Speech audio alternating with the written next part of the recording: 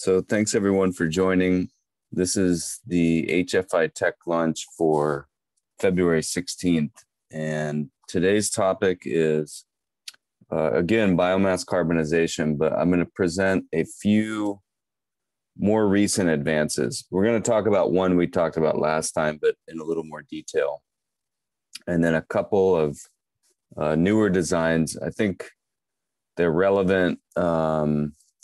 And we're going to try to talk through their kind of theory of operation and some advantages and disadvantages. So our goal today, we don't have too much other than just looking at these few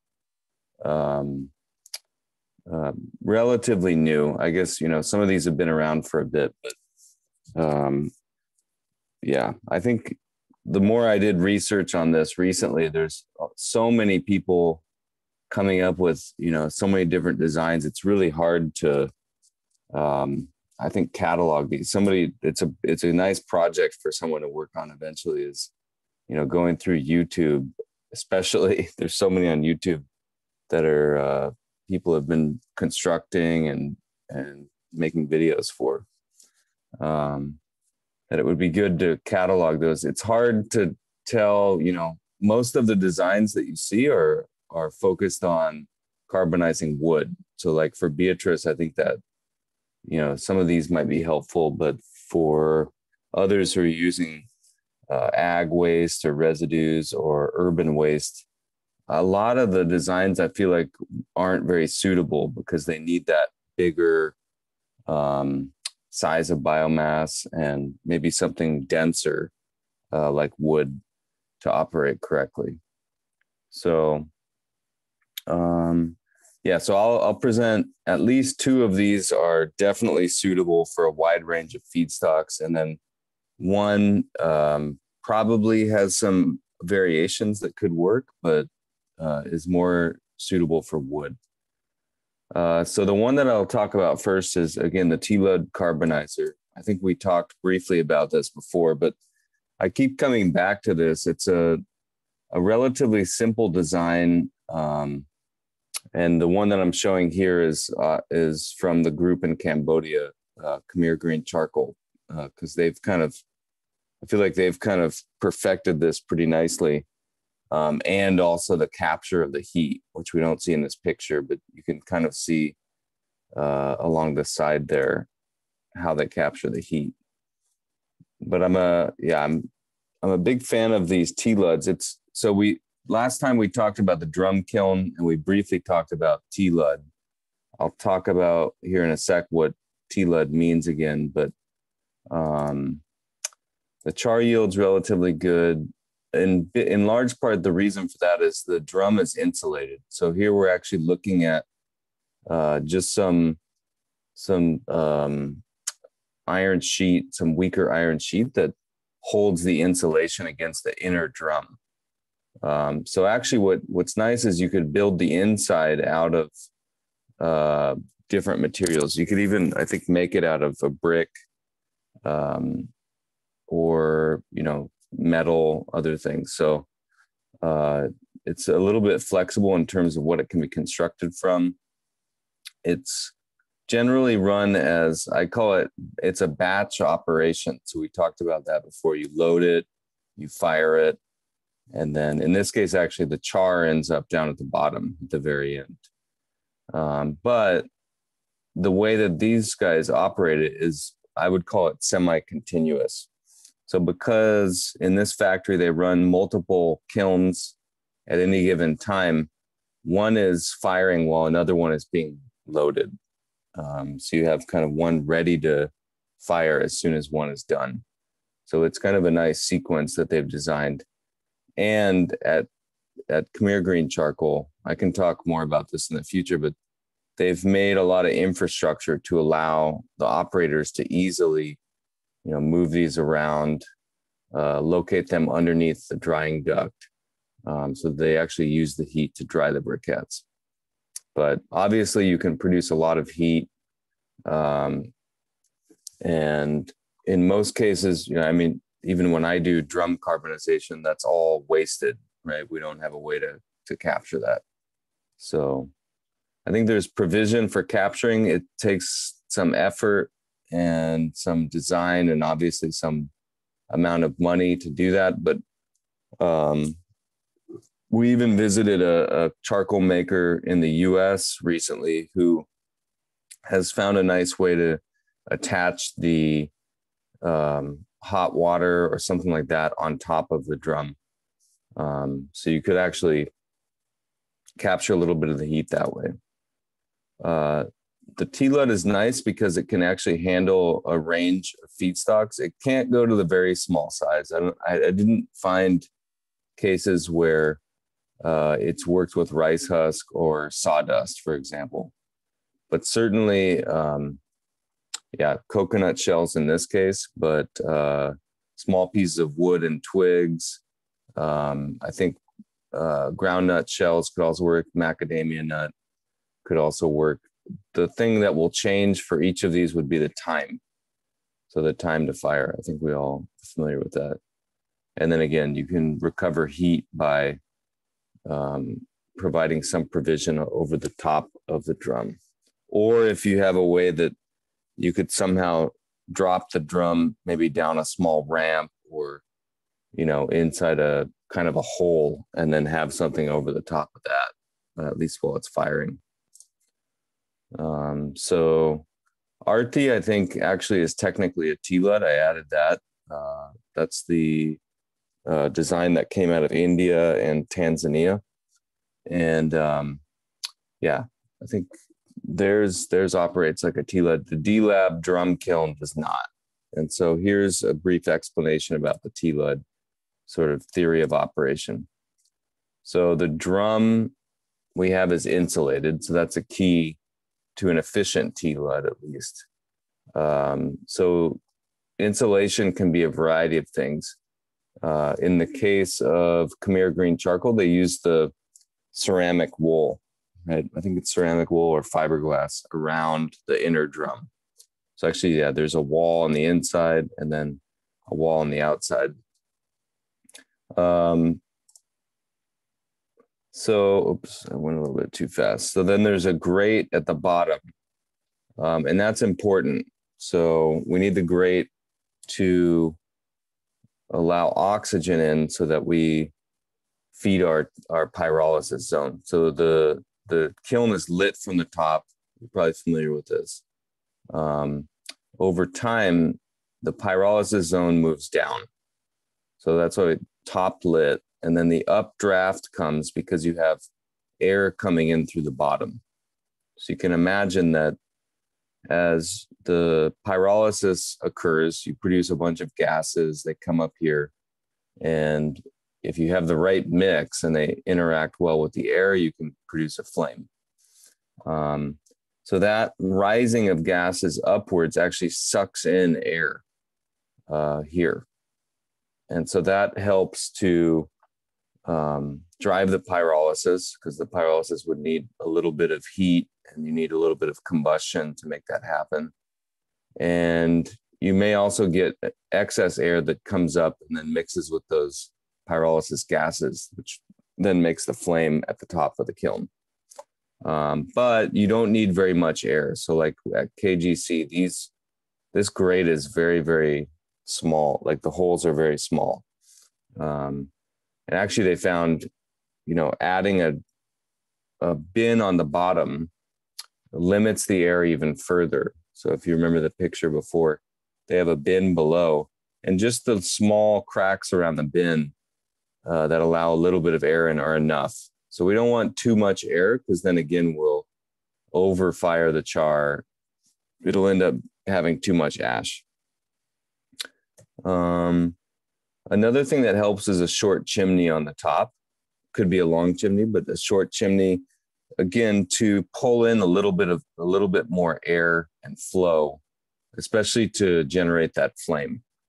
And interesting thing here is it doesn't need to be a tight fitting chimney. It actually is better if it has some gap here. So it sucks in some air from around the top of the drum.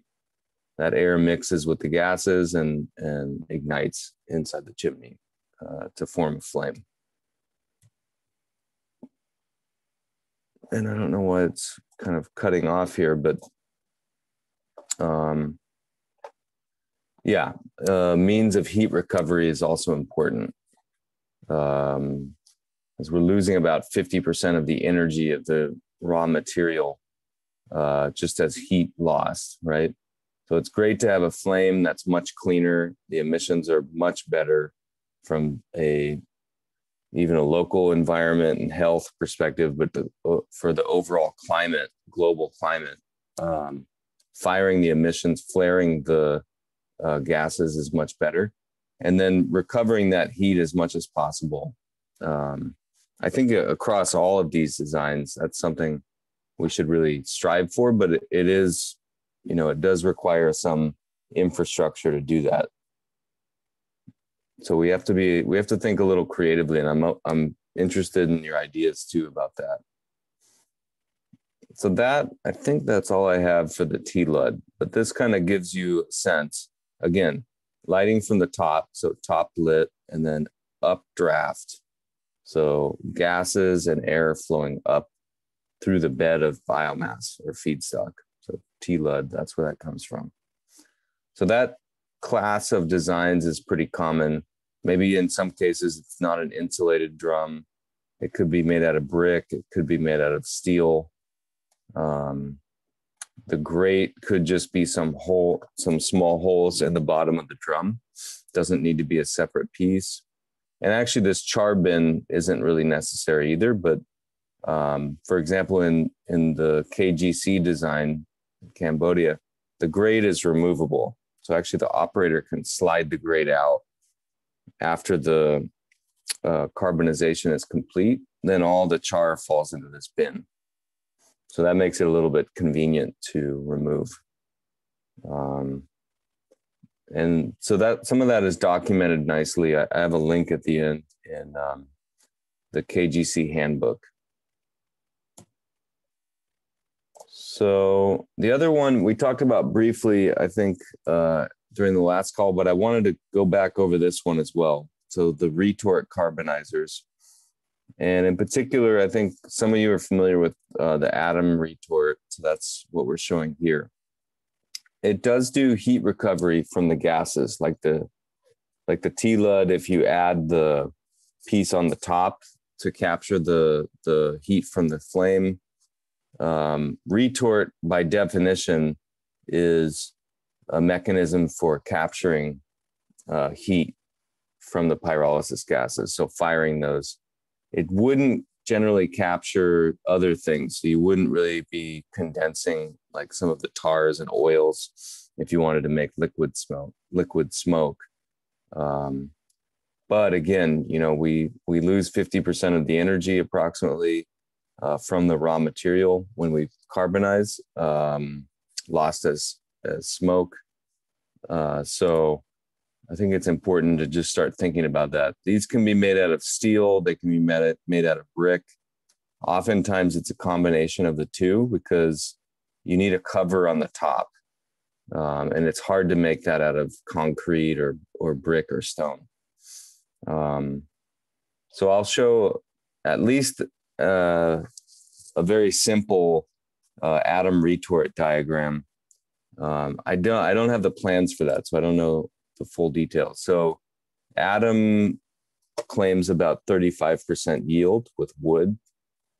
Other reports were a little bit lower and other retorts are lower. I've tried to do some retort experiments. It doesn't always work very well. I think one of the keys is the feedstock needs to be pretty dry. So if you have feedstock that's too wet, you're just going to burn a lot of wood getting it started. Works best with large feedstock. The main reason is because we add all of that material into this big bin. It needs to keep a lot of airspace between the pieces of biomass. And the main reason for that is we need all of the moisture and the volatile gases, the pyrolysis gases, to easily flow through. And if we have a densely packed feedstock, it doesn't work that well. I would say low cost. I mean, they're not as cheap as a drum kiln or an earthen kiln, but I think Dr. Adam, who makes this kiln, says these are around 1,000 USD. So that'd be what, about 100,000 Kenyan shillings, a little bit more than that, I think, but it's relatively low cost compared to some other designs. The T-LUT is also not so expensive. And then, yeah, so there's a couple of examples. Atom retort is, I think, pretty well known. It's in Kenya, I'm sure, and quite a few other African countries, Southeast Asia. It's made its way around. It is it's not an open source design, so the drawings for that come at a fee. I think some of our members have that in our group, but I don't think we're supposed to share it. I actually haven't seen it, so I haven't purchased it yet, but maybe I'll do that at some point. So here's a kind of basic operating principle for the atom retort kiln. So you have your bin or your bed of material that's in the main chamber, and then you have a couple of chimneys. As far as I can tell, these are just redundant, so you can easily get flow out of the chamber on both sides, on both ends. So the way that the atom retort at least works is there's two phases. So you have phase one is drying. And in order to initiate the drying and get the carbonization started, we have to add in some fuel. So there's a firebox here. And basically, firebox allows for us to put in some sticks or some waste. It's got to be dry. We've already loaded this. There's a cover over the top. The chimneys are both open in phase one. So we start a small fire here, and the heat from that is actually sucked in through the bed, and the chimneys play an important role there. The chimneys actually act as a way to pull in flow. So because they have some height, and especially as they start to generate some heat, they'll sort of act like a vacuum, and they'll suck in flow through this firebox. So it appeared through the reading that I did that this period of drying can take anywhere from a half hour to a couple of hours, depending in part on how big the biomass is and how moist it is going in. So if it's a little bit more moist, then it seemed like we would just need to burn more of this ignition fuel. If it was less moist, we need less of that and less time. So our feedstock, the chimneys, and during phase one, we mostly have moisture coming out. And so it's up to the operator actually to know when we're finishing phase one, when the biomass is dry. And usually they do that based on a color change in the smoke. I think we're all familiar with that. So it changes from like the fluffy white, billowing smoke, which is mostly moisture, shifting over to more kind of yellow-brown volatile gases. And at that point, actually, the chimneys get sealed. Again, as far as I know, that it's not detailed very well on the internet intentionally, but so the chimneys are sealed, and then by this time, the carbonization has started because this chamber is somewhat insulated, either in brick construction or double-walled brick, I think is the actual design, where you have an airspace in between the walls.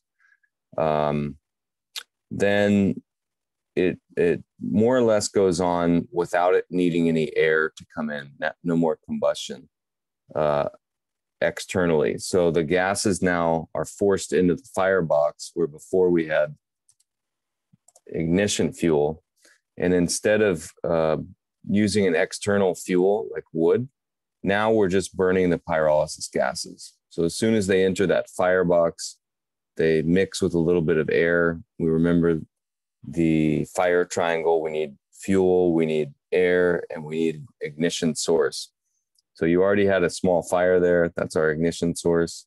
The gases are the fuel, and the air is coming in. And So that amount of fire actually produces some heat to keep everything going. So it's kind of a self-sustaining process at this point during phase 2. So the chimneys are sealed. None of the gases can exit out of that. And that's important actually, because if the gases were allowed to exit out of the chimneys, it would mean that we would pull air in through the firebox unless we sealed that also. But the idea is no air goes inside, right? So that's a basic kind of overview of the retort design. There's some other designs, you have drum inside a drum, a small drum and a big drum. You have the inner drum kind of acting like this bed. This is the raw biomass, and then the outer drum is a place for the volatile gases to burn. That seems to work in some cases. I've actually tried that a couple of times and with not the best success. So I think especially with things that I try to carbonize, like nut shells, it doesn't always work very well. And when things are a bit moist. So these are pretty sensitive to moisture. And the more we have to burn during phase 1, this ignition fuel, kind of the lower the efficiency of the overall process, right? So the more we can minimize that, the better. Okay, so the last one I'm going to talk about is a design called the rotary hearth kiln. And I think I haven't really seen this in operation in very many places, but there's some interest in it. And there's one company in particular that's serving some briquetters, especially the one that I know of is Carbon Roots International in Haiti is now using this design. So again, they have heat. So the picture here shows a lot of pieces. The kiln itself is actually a relatively small piece there, and I'll show a small diagram of that too.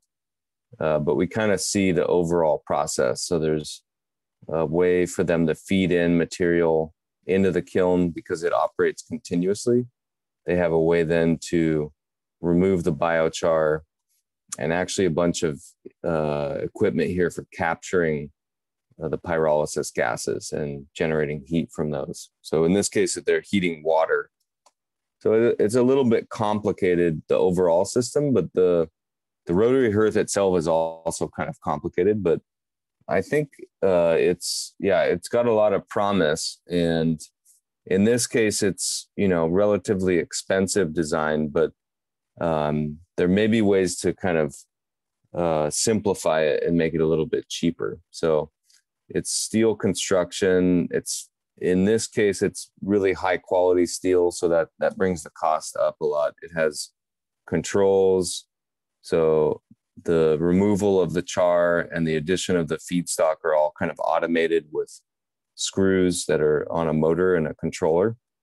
So you can see this screw is feeding up to a hopper and then into a bag. So the speed of the motor can change based on the amount of char that's being generated. So I think that whole control side is a little complicated. It kind of automates things and makes it probably a little more efficient and less labor required, but there may be ways to simplify that by making it more manual. So I know this is very flexible on feedstock. It can run on large, but not huge. Actually, it would be a little difficult to use this with large pieces like wood charcoal. It's a little bit better designed for smaller biomass. It's high cost, and part of that is due to the above, right? The steel, using stainless steel, a little bit complicated geometry, and the electronic controls. So this system that we're going to show, it's called the PyroCal Continuous Carbonization Technology. It used to be called Big Char. So they've been around for a little while, mostly doing installations, I think, in Australia. But now I think, targeting more of the briquette producers in other countries. Okay, so I'm going to try to, so I'm actually, I don't have direct experience with this one either. So I'm kind of interpreting it the best I can, but I'm obviously missing some pieces. The important thing is there's the feedstock inlet and there's actually inlets for air.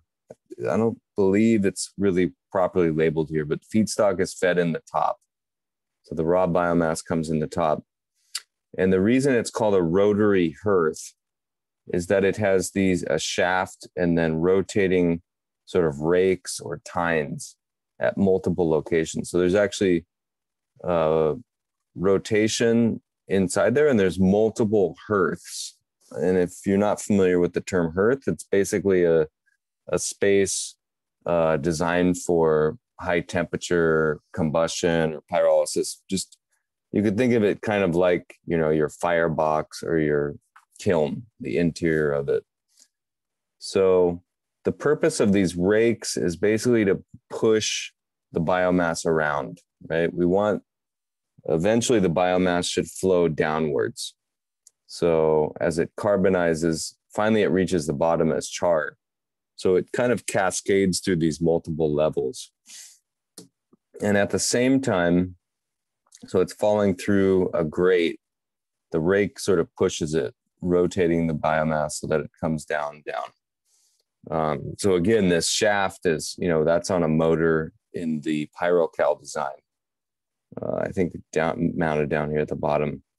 And the sealing of that shaft is a little bit complicated from what I can tell. But the other piece here is that there's an actual places for the air to enter in a very small amount, so that actually within the hearth, the gas produced is combusting. So like if you look at some of the photos and videos that they have, there's definitely flame inside there. So this is called direct heat transfer, or direct transfer of heat to the biomass, right? Whereas kind of the atom retort is a little bit indirect. You're kind of heating the firebox and the brick. This is actually producing a flame right in the that's in contact with the feedstock. And that's the most efficient way to heat up the feedstock. If there's any barrier, like a metal plate or, a brick wall, then there's going to be less efficient heat. So the more we can have direct transfer of heat from the flame back into the biomass, the better. So the biomass sort of cascades down, interacting with a little bit of air. In the pyrocal design, it appears that they have very nice control over the air. So the air, it wants to react and interact with and react to form a flame. It wants to do that with the gas first. That's the easiest molecular, like on a molecular basis. The compounds in the gases are much easier to react with than the char or the biomass.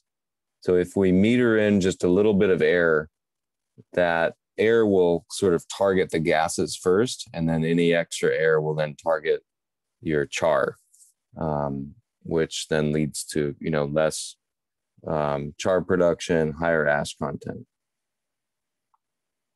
So that's the idea here. And then you'd have, some exit for, additional gases and all of that heat coming from the flame, which could then be captured. So like in their process, biomass is coming in through this, I think, and then all the heat generated is exiting and being used for something else.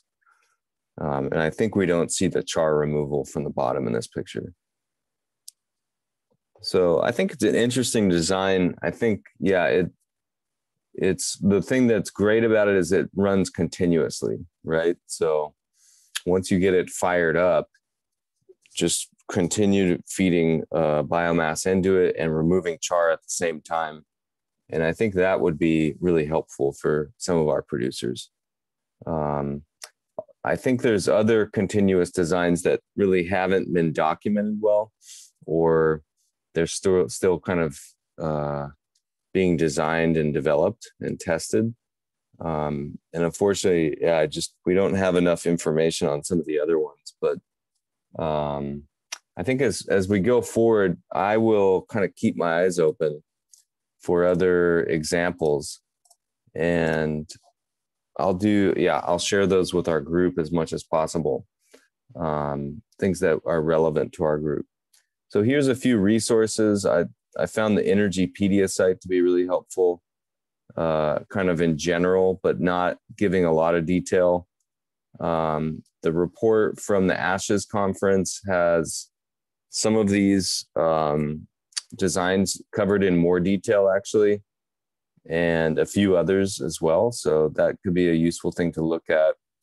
And then there's actually a really nice sort of manual for using one version of the atom retort. I think it's not sort of the most basic one, but it is documented online. So I put a link to that PDF here. And I found it, very detailed, step-by-step, how to actually use the atom retort. So I'm going to stop there, and thank you so much.